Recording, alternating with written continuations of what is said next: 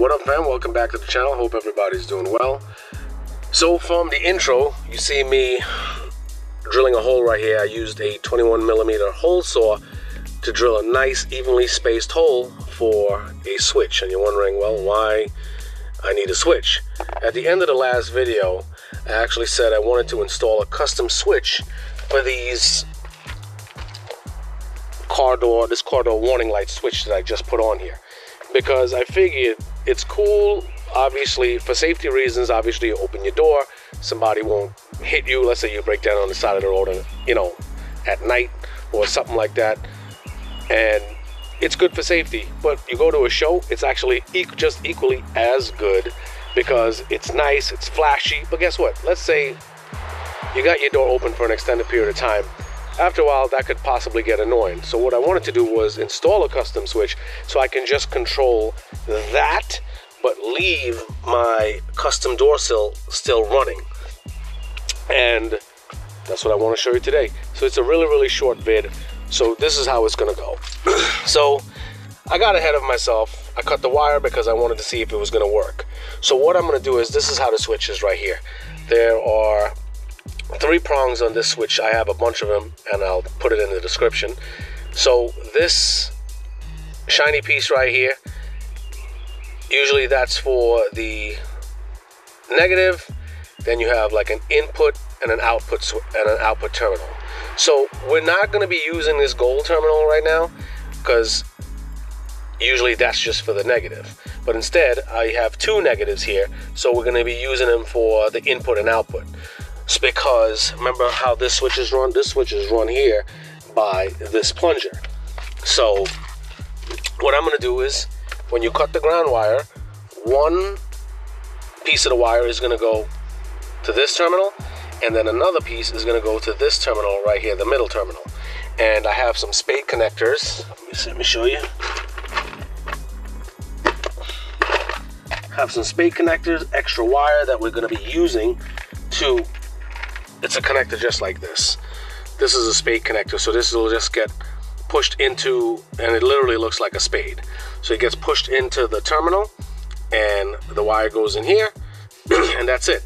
So now what I'm going to have to do is, I will also have to cut the wire on the other side and run 2 long strips of wire to this side.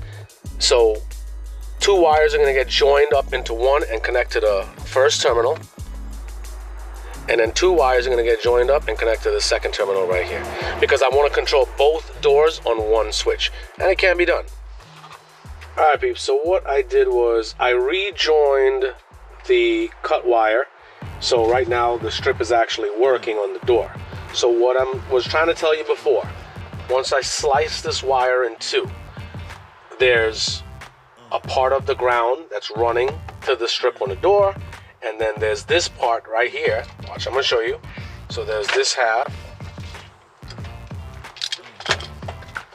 that's running to the strip on the door, and then there's this half that's running to the actual door plunger itself. And so now this is how it's gonna work. So I'm gonna do the same thing on the other side.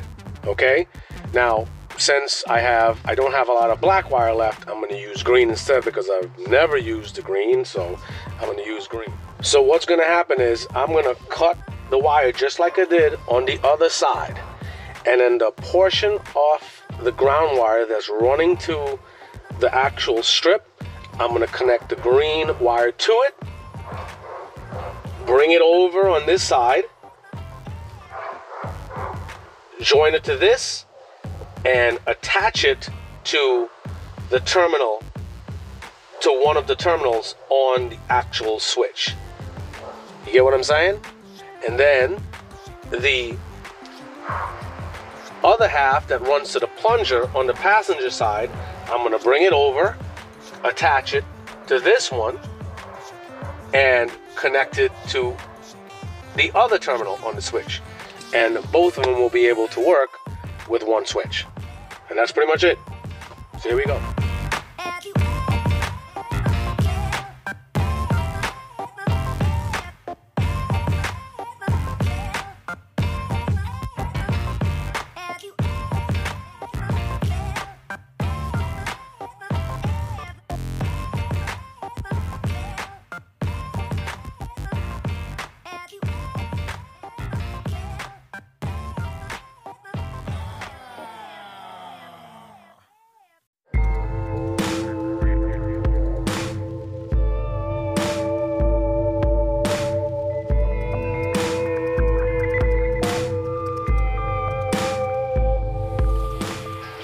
Alright, so hopefully y'all follow me so far. So as I said, I used the green wire because I've never used that wire for, I think, for any of my projects, so I had a lot of it to spare. So this really long one, this is the one I connected on the passenger side going to the ground, going to the plunger, and the shorter one is the one I connected going to the actual strip. So this one here, the short one, and this one right here, these two that are going to the strips, they're going to be attached together and they're going to be connected to one of the terminals on the switch. And then this long one right here and this one right here, they're both going to be connected to one terminal on the switch. Get it?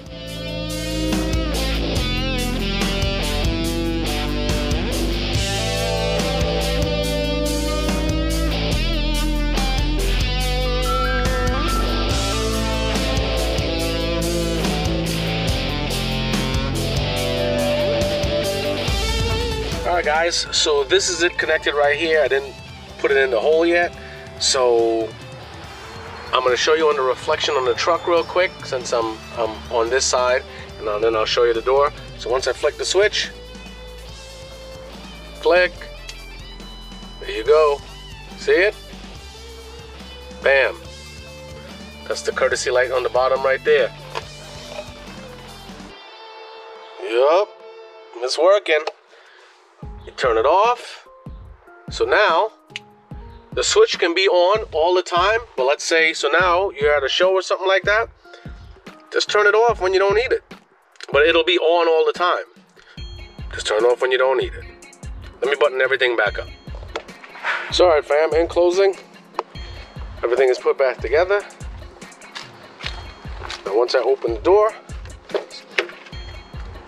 works as normal, business as usual.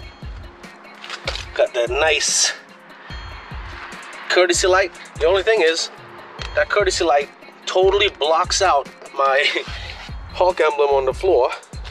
So that's another reason why you might want to install a custom switch. So now they're both working. But by the way guys, definitely like, subscribe, tell me what you think. Now once I hit the switch, watch right here, bam, it's off. So now I have control of that switch without even messing with my door sill. And I can even install a custom switch for the door sill as well, so it doesn't even matter.